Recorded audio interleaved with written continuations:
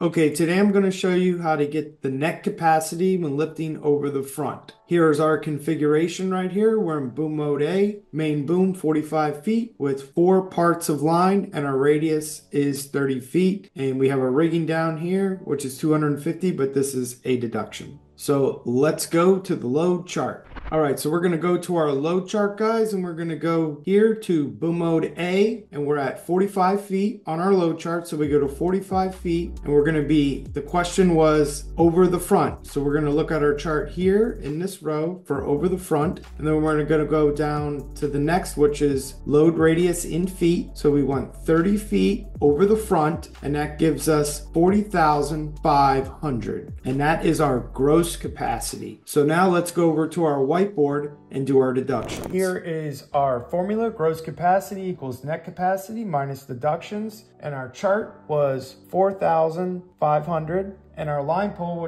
which I didn't show you guys, was 51,680. So we'll go with the lesser of the two. We're going to go with 40,500. And over here is our configuration. We're in boom mode A, main boom 45 feet, radius 30 feet. Our block is 40 ton with 4 parts of line, and our rigging is 250.